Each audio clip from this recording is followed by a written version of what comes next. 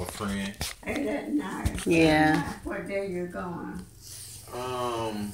Probably within the next couple of days. I'm not sure yet. So. What you do to your hair? I like your scarf. Oh, I just tied it up like this. My hair is just braided.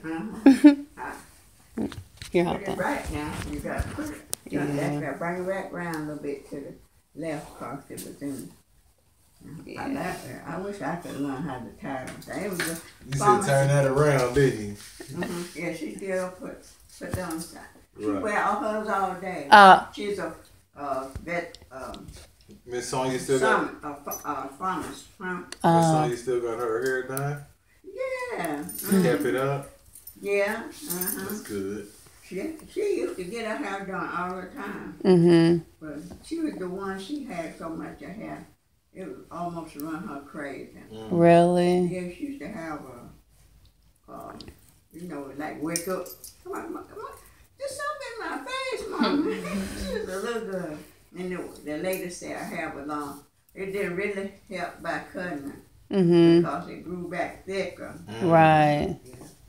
Right. With the oldest girl, when she was little, my husband had to take her to a barber shop and get a haircut. The pediatrician was upset. He said, because she's not growing. She was real small. And so they cut, she said, I want the husband to take her. So they cut her hair, but it still come back.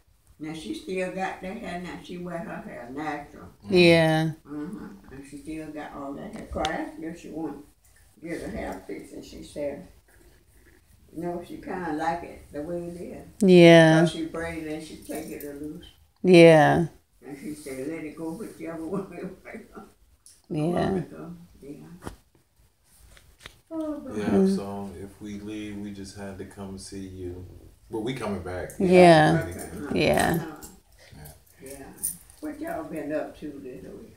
Just Y'all look like y'all been up to some adventure. no, not really. Just sitting at the park. He just keep fixing on the van. Yeah. I had to do a tune-up.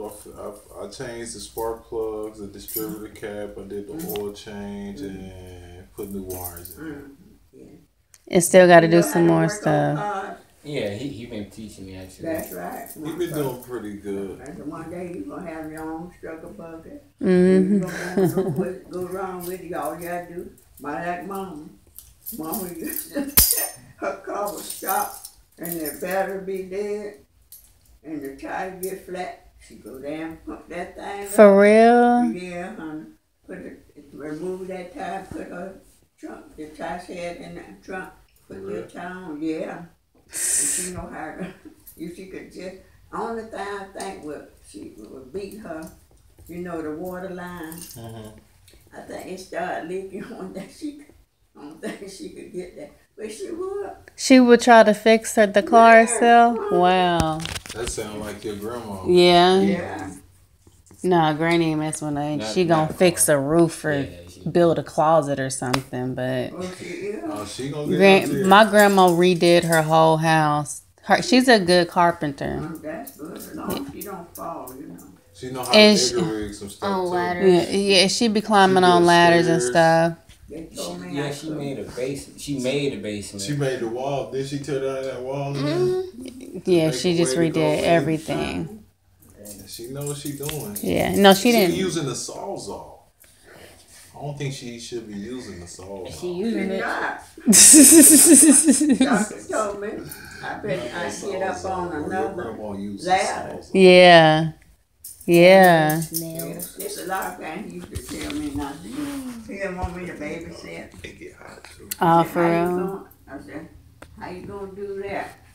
He said, you learn the way. You gonna get tired one of these days. Baby, he told me a long time ago. See, I didn't know I had heart trouble because when I was working, I didn't think about that. When you're working, I just thought I was tired. Right. I had to lift patients. I had to walk them. Big men like him, you had to walk them. Then when you had surgery and the thing, you couldn't lay down. You rested for a while. Every day you had to get up and walk because, see, you can catch infection, quit being in one place. Right. Then you get pneumonia. and people bringing stuff in. They used to then allow folks to visit. Really? Yeah, when especially They when get sick from the people ooh, that come yeah, in. Their immune And that's system is another so thing I weak. tried. We have a lot of sick people, and folks always they want to go just to be nosy. I know what it is, but I worked in a hospital a long time, and I told myself, I want to tell y'all something. I said, I learned from the doctors. Stop visiting folks.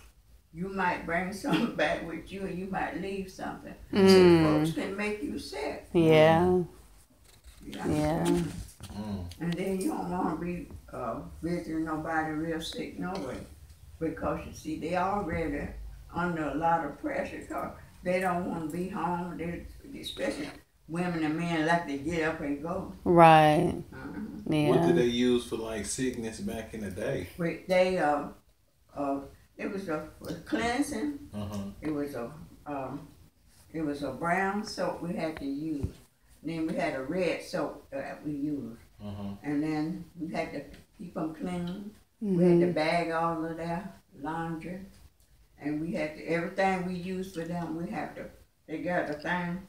You seen a plastic bag drape over the thing, put the linen Oh, in. yeah. But they got that also for, I work in isolation. You have to dress out.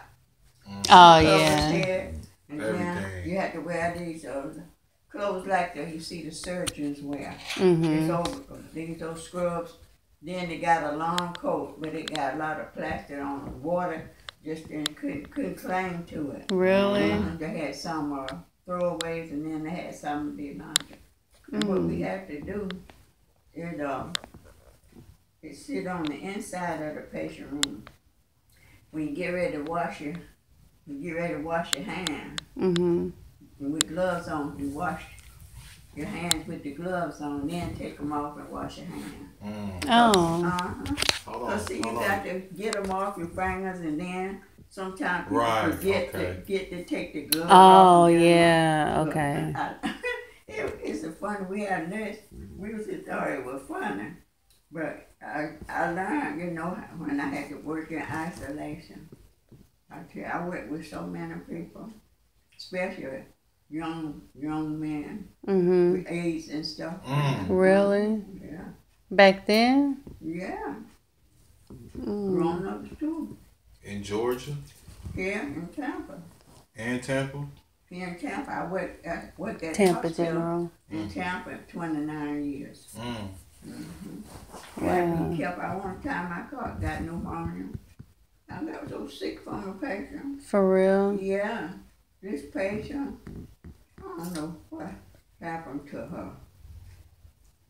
I don't know if she was the one that her husband shot.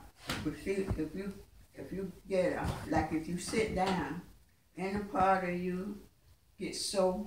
We had a lot of women with cancer too, but this particular lady had a big hole. I think he did that one this shot. And you could put your fist in there. So what you had to do, you have to set up the whole area. And this have to be table right where you can work on. It couldn't be too high or too low.